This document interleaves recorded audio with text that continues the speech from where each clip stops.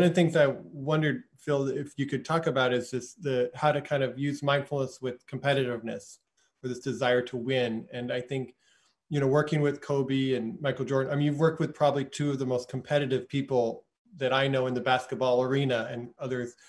How do you balance that energies out? And I know there's a lot of parents out there that see competitiveness in their kids, and they want to encourage it, but they also want to manage it. And I'm curious how you navigate that terrain. Well, there's an instance that I can talk about that I think lends some light to what we're saying. In the seventh game of a series against the Boston Celtics in the last championship that I was part of, I think 2010 was that Celtic-Laker championship run, and we have a seventh game. And Kobe was so geared up in that game that he was trying to do it all by himself. And as the game went on, I don't know if he was 3 for 14 at halftime. And I think he ended up being like 6 for 25 or 7 for 25 for the game, shooting wise.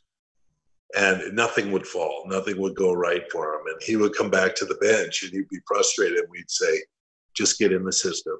All you have to do is just join the rest of the team, find your way into the system and be part of it.